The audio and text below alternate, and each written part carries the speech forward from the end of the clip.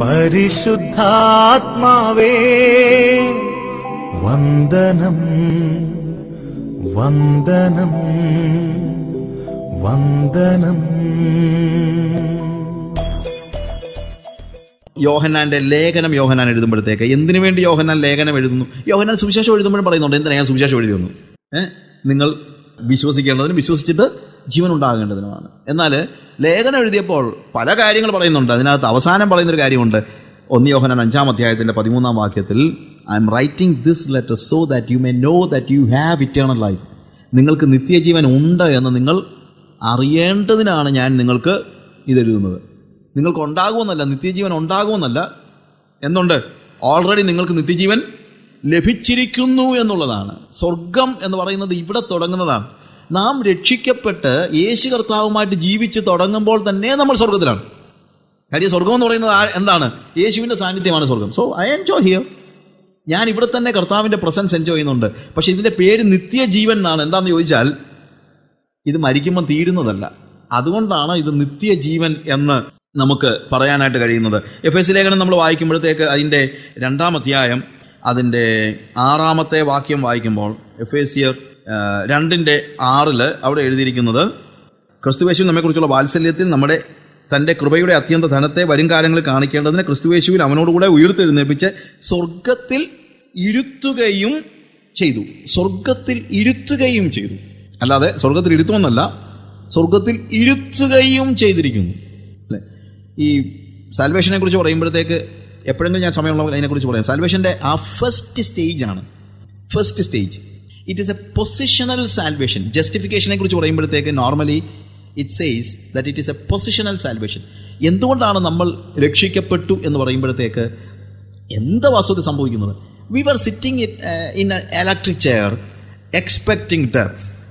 ശരിക്കും പിശാചിൻ്റെ ജോലിയെല്ലാം ചെയ്ത് പാപം ചെയ്ത് പാപത്തിൻ്റെ ശമ്പളം മരണമായതുകൊണ്ട് ഒരു ഇലക്ട്രിക് ചെയറിൽ എപ്പോഴാണ് മരിക്കുന്നത് അല്ലെങ്കിൽ എപ്പോഴാണ് നരകത്തിൽ പോകുന്നുള്ള പേടിയിൽ ഒരു ഇലക്ട്രിക് ചെയറിലിരിക്കുന്ന ഒരു വ്യക്തിയെ അതിൻ്റെ വയറെല്ലാം കൂടെ വലിച്ചു പൊറിച്ച് കളഞ്ഞിട്ട് കർത്താവ് എന്ത് ചെയ്യുന്നറിയാം? പിടിച്ച് സ്വർഗസിംഹാസനത്തിൽ ഇരുത്തി. അപ്പോൾ ഇന്നലെ എവിടെയായിരുന്നു? ഇലക്ട്രിക് ചെയറിൽ. ഇന്നെവിടാ? സ്വർഗത്തിൽ ഇരുത്തുകയും ചെയ്തിരിക്കുന്നു. അതാ വാസ്തവത്തിൽ രക്ഷിക്കപ്പെടാൻ സംഭവിക്കുന്നത്. അതുകൊണ്ടാണ് ഇതിനെ പൊസിഷണൽ സാൽവേഷൻ എന്ന് പറയുന്നത്. It is A positional salvation. നമ്മുടെ പൊസിഷൻ മാറി. പിന്നെ എപ്പോഴെങ്കിലും ഞാൻ അതിനെക്കുറിച്ച് എക്സ്പ്ലെയിൻ ചെയ്യാൻ സമയമുണ്ടെങ്കിൽ പറയാം. But still this is what is happening. അതുപോലെ അത് നമ്മൾ മനസ്സിലാക്കണം. നമ്മളെ സ്വർഗ്ഗസ്ഥലങ്ങളിൽ ഇരുത്തുകയും ചെയ്തിരിക്കുന്നു. Because we are sitting with Jesus. യേശുവുമായിട്ട് ഒരുമിച്ച് നമ്മൾ ആയിരിക്കുകയാണ്. V are enjoying heaven. We have ദൈവരാജ്യം എന്നതോ ഭക്ഷണവും പാനീയവുമല്ല, നീതിയും സമാധാനവും പരിശുദ്ധാത്മാവിൽ സന്തോഷവും മാത്രം. അപ്പോൾ അതുകൊണ്ട് ഒരു ക്രിസ്ത്യാനിക്ക് എന്തുണ്ട്? സ്വർഗത്തിൽ ചെല്ലുമ്പോഴല്ല സന്തോഷം. ഇവിടെയുണ്ട്. ഇവിടെ നീതിയുണ്ട്, ഇവിടെ സമാധാനമുണ്ട്, ഇവിടെ സന്തോഷമുണ്ട്. അത് അനുഭവിക്കുന്നില്ലെങ്കിൽ നമ്മൾ ശരിക്കും സ്വർഗത്തിലല്ല. Every Christian should enjoy in this life in the Lord. Enjoy എന്ന് പറഞ്ഞു കഴിഞ്ഞാൽ it is not that the worldly enjoyment അല്ല. എന്താണ്? യേശുവിൽ അല്ലെങ്കിൽ പരിശുദ്ധാത്മാവിൽ സന്തോഷിക്കുന്ന ഒരവസ്ഥ നമുക്ക് ഉണ്ടാകുന്നില്ലെങ്കിൽ നമ്മൾ ശരിക്കും സ്വർഗം അനുഭവിക്കുന്നില്ല. അപ്പോൾ ദൈവം തന്നിരിക്കുന്ന പാക്കേജ് നമ്മൾ വേണ്ടാന്ന് വെച്ചിരിക്കുകയാണ്. നമുക്ക് എവിടെ മതി? അങ്ങ് മരിച്ചു കഴിയുമ്പോൾ കിട്ടുന്ന ഒരു സ്വർഗം. Yes, you are entering in to heaven because once you are United with Jesus you will be with him for ever. ക്രിസ്തുവിനോട് കൂടെ നമ്മൾ ചേരുന്നുവെങ്കിൽ, സ്നാനത്തെക്കുറിച്ച് പറയുമ്പോഴും പറയുന്നത് അതാണ്. എന്താണ്? ക്രിസ്തുവിനോട് ചേരുവാൻ എന്ന് പറഞ്ഞു കഴിഞ്ഞാൽ ജോയിൻ ചെയ്യാന്നുള്ളതിനേക്കാൾ ഉപരി കുറച്ചുകൂടെ correct United with Christ in his death. പിന്നെ അതൊരിക്കലും അഴിയുന്നില്ല. ആ ബന്ധം ഒരിക്കലും അഴിയുന്നില്ല. മരണം കൊണ്ട് പോലും അഴിയുന്നില്ല. V are with Jesus. And if you are with Jesus you are joyful. You will have Joy in the holy spirit. പരിശുദ്ധാത്മാവിൽ സന്തോഷം, സമാധാനം. അതൊക്കെയാണ് വാസ്തവത്തിൽ ക്രിസ്തീയ ജീവിതത്തിൻ്റെ പ്രത്യേകത. ഹല്ലേലൂയ. അല്ലാതെ മരിക്കുന്നത് വരെ ചിരിക്കാതെ ജീവിച്ചാൽ മരിച്ചു കഴിയുമ്പോൾ ചിരിക്കാമെന്ന് പറയുന്നത് അല്ല ക്രിസ്തീയ അനുഭവം. You are enjoying here in the holy spirit. Hallelujah. അപ്പോൾ നമ്മൾ നേരത്തെ പറഞ്ഞല്ലോ, നമ്മൾ ഈ മരണശേഷം മാത്രമുള്ള ജീവിതം, അവിടെ ഒരു സ്വർഗം പ്രതീക്ഷിച്ച് ജീവിക്കുകയാണെങ്കിൽ ഉണ്ടാകുന്ന പ്രോബ്ലം എന്താണെന്ന് ചോദിച്ചു കഴിഞ്ഞാൽ വാട്ട്സ് ഇറ്റ്? ഇവിടെ നമ്മൾ സുഖമില്ല, സന്തോഷമില്ലാത്ത ഒരു ജീവിതമാണ് ക്രൈസ്റ്റ് യേശുക്രിസ്തു തരുന്നെന്നുള്ള ചിന്തിക്കുന്നത് കൊണ്ടാണ് മറ്റ് സുഖങ്ങൾക്ക് വേണ്ടി നമ്മൾ പോകുന്നത്. അപ്പം നമ്മൾ പറയുന്നത് എന്താണ്? ഞാൻ ഇവിടെ ഒരു സാധാരണ വിശ്വാസിയായി ജീവിച്ച് ലോകത്തിൻ്റെ സുഖങ്ങൾ അനുഭവിക്കുകയും എന്നാൽ മരണകരമായ പാപമൊന്നും ചെയ്യാതെ എന്താ നരകത്തിൽ പോകാതിരിക്കാനുള്ള മിനിമം റിക്വയർമെൻറ്റ്സ് അനുഷ്ഠിക്കുകയും ചെയ്ത് സ്വർഗത്തിൽ പോവുകയും ചെയ്തോളാം. ശിഷ്യനായിട്ട് ജീവിച്ചു കഴിഞ്ഞാൽ എൻ്റെ സുഖമെല്ലാം പോകും, അതുകൊണ്ട് ഞാനൊരു സാധാരണ വിശ്വാസിയായി ജീവിച്ചോളാം, ശിഷ്യനാകുന്നൊക്കെ പിന്നെ. എന്നാൽ ഞാൻ ചോദിച്ചോട്ടെ, വേദപുസ്തകം ഇങ്ങനെ സാധാരണ വിശ്വാസി, ശിഷ്യൻ എന്നിങ്ങനെ രണ്ടായിട്ട് വിശ്വാസികളെ അല്ലെങ്കിൽ ക്രിസ്ത്യാനികളെ വേർതിരിച്ചിട്ടുണ്ടോ? ഇല്ല. വിശ്വാസി എന്നുള്ള വാക്ക് തന്നെ ശരിക്കും പറഞ്ഞു കഴിഞ്ഞാൽ വേദപുസ്തകത്തിൽ ആകെ 2-3 സ്ഥലങ്ങളിൽ ഉപയോഗിച്ചിട്ടുള്ളൂ. ശരിക്കും ക്രിസ്ത്യാനിയുടെ പേര് ശിഷ്യൻ എന്നുള്ളതാണ്. ക്രിസ്ത്യാനി എന്നുള്ള പേര് തന്നെ പിന്നെ കിട്ടിയത്. നമ്മളിവിടെ പറയും ഞാനൊരു ക്രിസ്ത്യാനിയായിട്ട് തുടങ്ങി ഒടുവിൽ പിന്നെന്തായിക്കോളാം, ശിഷ്യനായിക്കൊള്ളാം എന്നാണ്. എന്നാൽ അപ്പോസ്തല പ്രവൃത്തി 11-26 വാക്യം വായിക്കുമ്പോഴത്തേക്ക് നമ്മളവിടെ കാണുന്നത് അന്ത്യോക്യയിൽ വെച്ച് അന്ന് കർത്താവിൻ്റെ ശിഷ്യന്മാർക്ക് ക്രിസ്ത്യാനികളെന്ന് പേരായി. അപ്പോൾ ഒറിജിനൽ നെയിം എന്താ? ശിഷ്യൻ എന്നുള്ളതാണ്. Disciple is the original name and Christian is A given name. വാസ്തവത്തിൽ മറ്റുള്ളവർ അവരെ വിളിച്ചു തുടങ്ങിയതാണ് എന്ത്? ക്രിസ്ത്യാനി എന്ന് പറയുന്നത്. These are people who has Christ in. ക്രിസ്തു ഉള്ളിലുള്ളവരാണ് ഇവര് എന്ന് മറ്റുള്ളവർ പറഞ്ഞതാണ്. What is the original name? ശിഷ്യൻ, ഡിസൈപ്പിൾ. അവിടെയാണ് നമ്മൾ ക്രിസ്ത്യാനിത്വം എന്ന് പറയുന്നത് ശിഷ്യനാകാതെ പറ്റാത്ത ഒന്നാണെന്ന് തിരിച്ചറിയുന്നത്. അഥവാ ആദ്യം ക്രിസ്ത്യാനിയായി പിന്നെ ശിഷ്യനാവുകയല്ല, ആദ്യം വിശ്വാസിയായി പിന്നെ ശിഷ്യനാവുകയല്ല. ശിഷ്യത്വം എന്ന് പറയുന്നത് അതിൻ്റെ ബിഗിനിങ് സ്റ്റേജിൽ തന്നെയാണ്. വിശ്വാസി എന്നുള്ള വാക്ക് വളരെ കുറച്ച് സ്ഥലങ്ങളിലേ ഉള്ളൂ. ചില ഭാഗങ്ങൾ 2 കൊരിന്ത്യർ 6-15 വാക്യത്തിൽ വിശ്വാസിക്ക് അവിശ്വാസിയോടെ എന്ത് കൂട്ടായ്മ എന്ന് ചോദിക്കുന്നു. അതൊരു കോൺട്രാസ്റ്റ് കാണിക്കാൻ വേണ്ടിയാണ് വിശ്വാസി അവിശ്വാസി, അല്ലേ? പിന്നെ 1 കൊരിന്ത്യർ 14-22 വാക്യത്തിൽ അന്യഭാഷ അടയാളമായിരിക്കുന്നത് അവിശ്വാസികൾക്കാണ്. അവിടെയും ഒരു വാക്ക് അവിടെ ഉപയോഗിക്കുന്നുണ്ട്. തിമോത്തിയോസിന്റെ ലേഖനത്തിൽ 4-12 വാക്യത്തിൽ വിശ്വാസികൾക്ക് നീ മാതൃകയായിരിക്കാം. അവിടെ പറയുന്നത് ശരിക്കും ശുശ്രൂഷകനും വിശ്വാസികളും എന്നുള്ള അർത്ഥത്തിലാണ്, അല്ലാതെ ശിഷ്യനും വിശ്വാസി എന്നുള്ള വ്യത്യാസം അല്ല.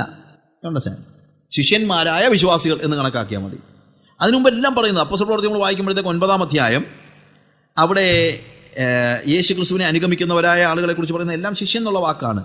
9-ാം അധ്യായത്തിൻ്റെ 1-ാം വാക്യത്തിൽ ശൗൽ കർത്താവിൻ്റെ ശിഷ്യന്മാരുടെ നേരെ ഭീഷണിയും കൊലയും നിശ്വസിച്ചുകൊണ്ട് മഹാപുരോഹിതന്റെ അടുക്കൽ ചെന്നു. ശിഷ്യന്മാർ, ക്രിസ്ത്യാനികൾ എന്നുള്ള വാക്കല്ല.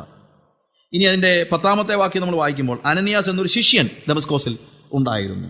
19-ാം വാക്യം വായിക്കുമ്പോൾ അവൻ ദമസ്കോസിലുള്ള ശിഷ്യന്മാരോടുകൂടെ കുറെ നാൾ പാർത്തു. 26-ാം വാക്യം അവൻ യെരൂശലേമിലെത്തിയാറെ ശിഷ്യന്മാരോട് ചേരുവാൻ പരിശ്രമിച്ചു. എന്നാൽ അവൻ ഒരു ശിഷ്യൻ എന്ന് വിശ്വസിക്കാതെ എല്ലാവരും അവനെ പേടിച്ചു. 36-ാം വാക്യത്തിൽ യോപ്പയിൽ പേടമാൻ എന്നർത്ഥമുള്ള തബീത എന്നു പേരുള്ള ഒരു ശിഷ്യ ഉണ്ടായിരുന്നു, ഡിസൈപ്പിൾ. അപ്പോൾ സ്ത്രീകൾക്കും പറയുന്ന പേരാണ് ഡിസൈപ്പിൾ. 38-ാം വാക്യത്തിൽ 38 ലുദ്ദ യോപ്പയ്ക്ക് സമീപമാകിയാൽ പത്രോസ് അവിടെ ഉണ്ടെന്ന് ശിഷ്യന്മാർ കേട്ടു. ഇറ്റ് ഈസ് ഓൾ ഡിസൈപ്പിൾസ്, ശിഷ്യൻ. യേശുവിനെ അനുഗമിക്കുന്ന ഒരാൾ ആരാണ്? അവൻ്റെ ശിഷ്യനാണ്. യേശു എന്താണ്?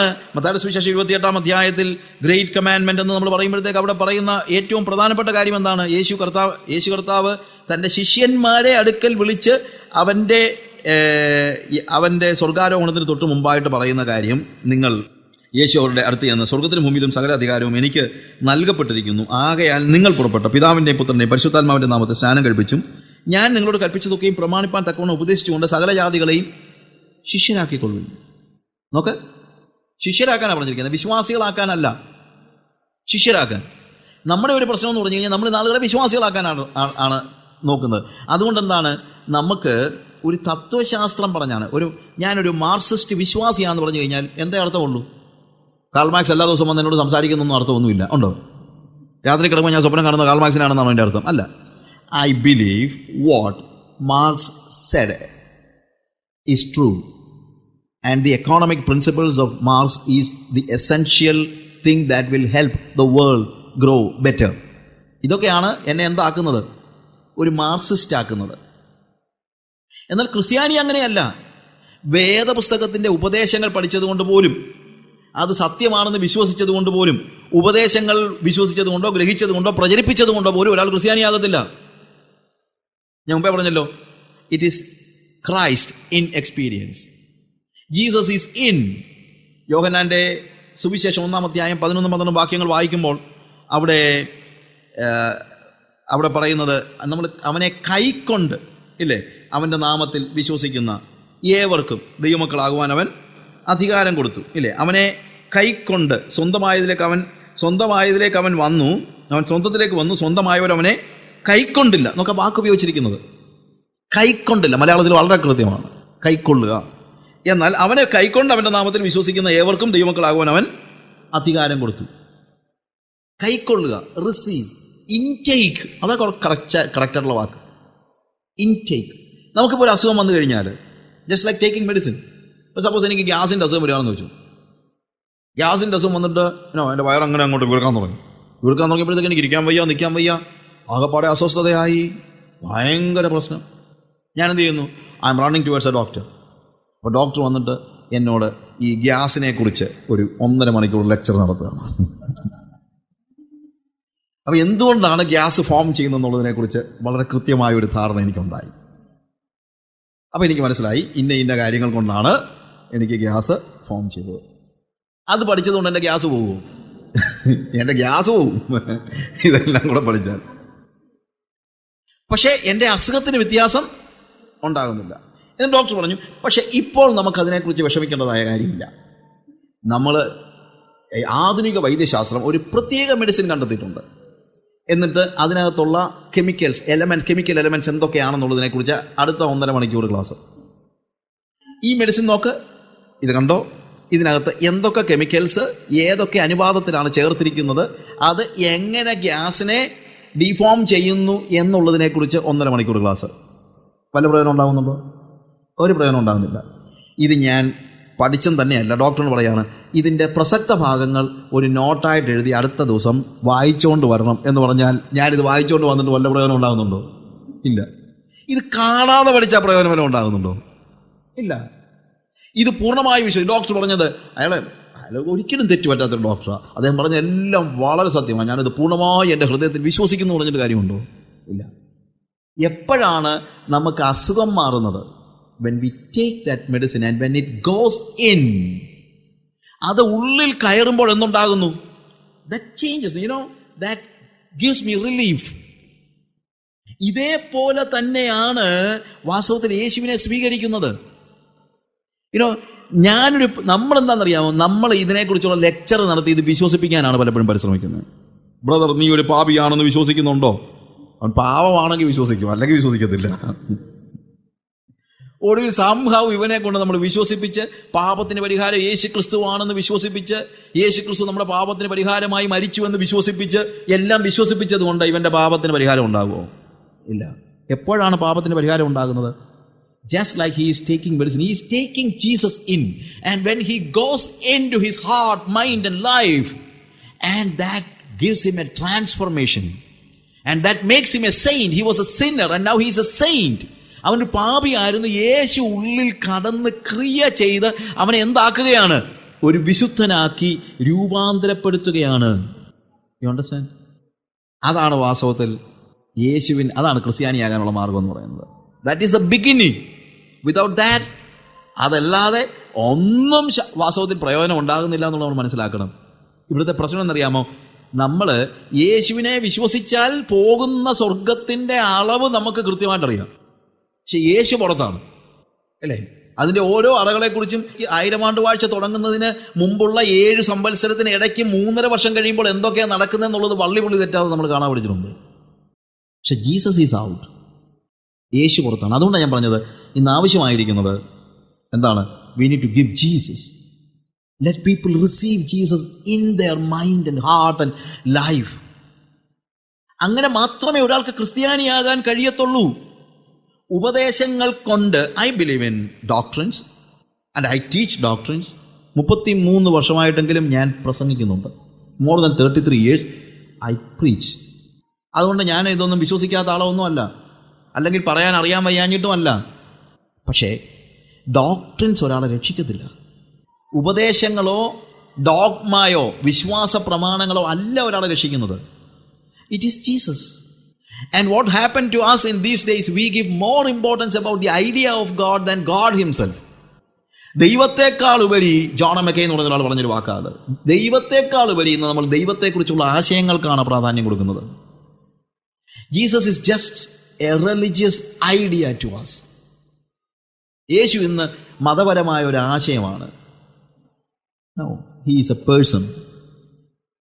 നമുക്കിന്ന് യേശു മതപരമായ ഒരു ആശയമാണ്. നമുക്കെല്ലാം അറിയാം, ഉപദേശങ്ങൾ അറിയാം, എല്ലാ കാര്യങ്ങളും അറിയാമെന്നാണ് നമ്മൾ പറയുന്നത്. ശരിക്കും ഉപദേശ വിശുദ്ധിക്ക് വേണ്ടി നിൽക്കുവാൻ ദൈവം നമ്മളെ വിളിച്ചിരിക്കുകയാണ് ബ്രദറെ എന്നൊക്കെ ചോദിച്ചു. എന്താ ഉപദേശ വിശുദ്ധി എന്ന് പറഞ്ഞു കഴിഞ്ഞാൽ, എന്നോടു കൂടെ വസിക്കും, എന്നോടു കൂടെ നടക്കും, എന്നിൽ നിറഞ്ഞു വാഴും പാവനാത്മാവേ. എന്നോടു കൂടെ വസിക്കും, എന്നോടു കൂടെ നടക്കും, എന്നിൽ നിറഞ്ഞു വാഴും പാവനാത്മാവേ. പരിശുദ്ധാത്മാവേ വന്ദനം, പരിശുദ്ധാത്മാവേ വന്ദനം. എന്നോടു കൂടെ വസിക്കും, എന്നോടു കൂടെ നടക്കും, എന്നിൽ നിറഞ്ഞു വാഴും പാവനാത്മാവേ.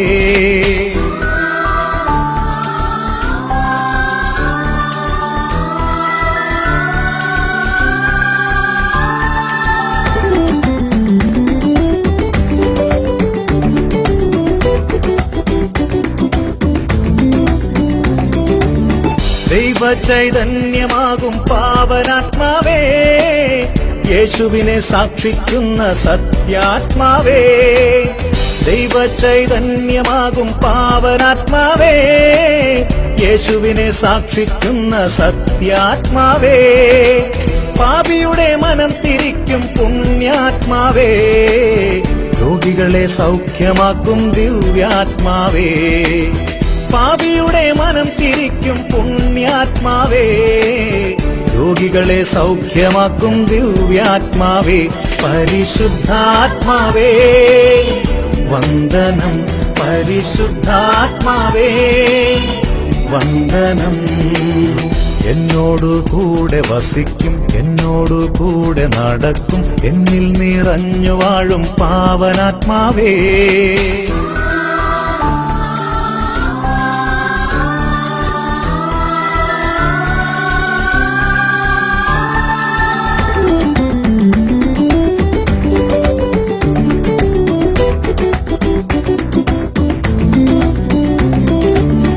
ആശ്വാസപ്രദനാം സ്നേഹാത്മാവേ, തീനാളമായി വന്ന ശക്താത്മാവേ.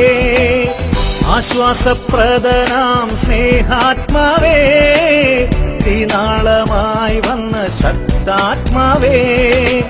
ത്രിത്വത്തിൽ മൂന്നാമനായി വാഴുന്ന സകലത്തിനും നീ മതിയായവൻ. ത്രിത്വത്തിൽ മൂന്നാമനായി വാഴുന്ന സകലത്തിനും നീ മതിയായവൻ. പരിശുദ്ധാത്മാവേ വന്ദനം, പരിശുദ്ധാത്മാവേ വന്ദനം. എന്നോടു കൂടെ വസിക്കും, എന്നോടു കൂടെ നടക്കും, എന്നിൽ നിറഞ്ഞു വാഴും പാവനാത്മാവേ. എന്നോടു കൂടെ വസിക്കും, എന്നോടു കൂടെ നടക്കും, എന്നിൽ നിറഞ്ഞു വാഴും പാവനാത്മാവേ. പരിശുദ്ധാത്മാവേ വന്ദനം, പരിശുദ്ധാത്മാവേ വന്ദനം, പരിശുദ്ധാത്മാവേ വന്ദനം, പരിശുദ്ധാത്മാവേ